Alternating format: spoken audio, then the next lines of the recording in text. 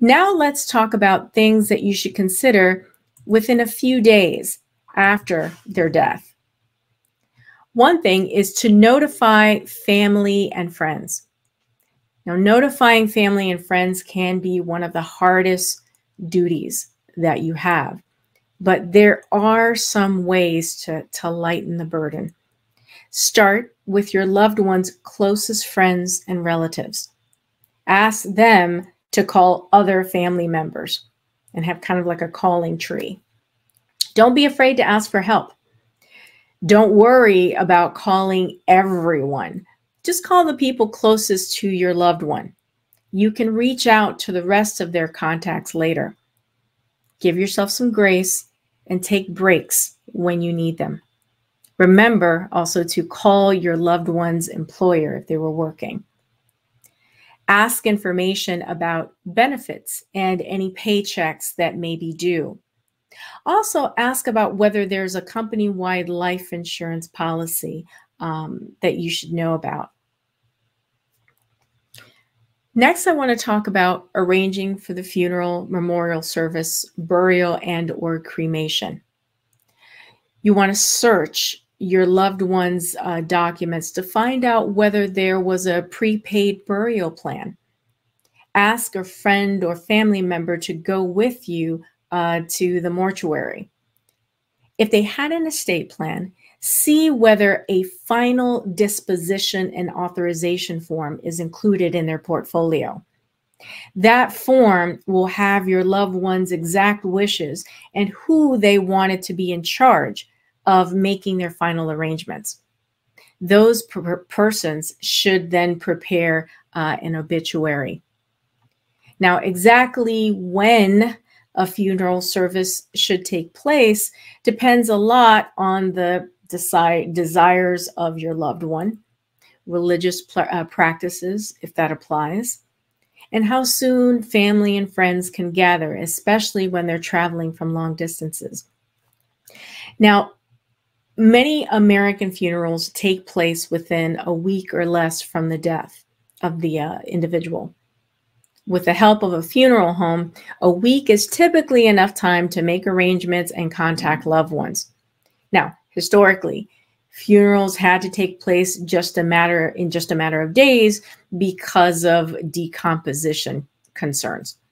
Now, since today there are preservation methods, families have a bit more time to prepare and get their affairs in order.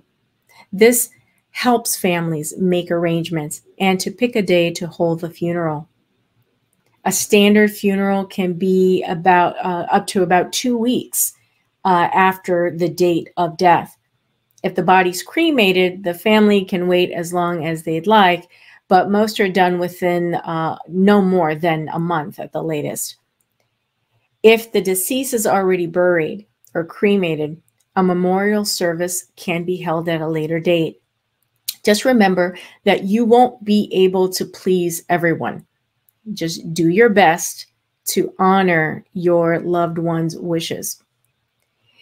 If the person was in the military or belonged to a fraternal or religious group or another group, contact that organization. For example, here in the DMV, as we call it, we have a significant number of military and veterans. Did your loved one wish to be buried at a veterans or national cemetery? Each one has specific eligibility requirements, so you want to make sure and know that. Did your loved one belong to a sorority or a fraternity? From my clients, I've learned that there are rituals unique to each organization that are observed when one of its members dies. In our office, we ask for this important information and include it in the final disposition form that I referred to earlier. You'll need to contact the chapter in which your loved one was an active member and advise them of your loved one's death. You'll follow similar steps if your loved one belonged to a church, synagogue, mosque, or other religious group. They will usually publish a notice of some kind to notify their members.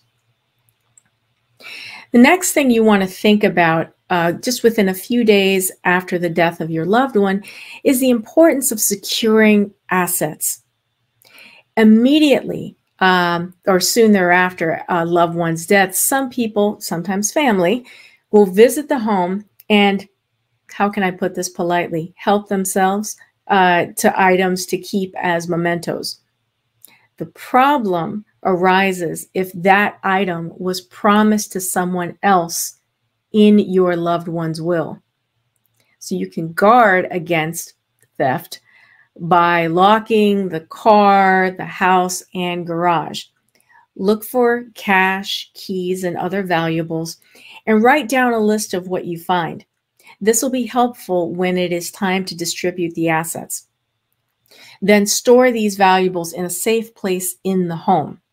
Now, if you think your family members are going to question your motives, bring one or two trustworthy people to confirm that you didn't take anything. And consider your phone to take pictures of the condition of the house and its contents.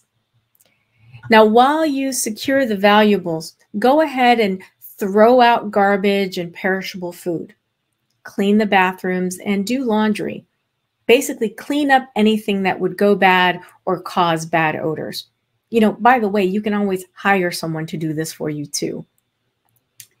And finally, if you don't happen to live nearby your loved one, ask a neighbor or even the local police department to check on the house daily. You could even ask someone to house sit during the funeral, since unfortunately thieves sometimes look at obituaries to plan robberies when they think no one will be home.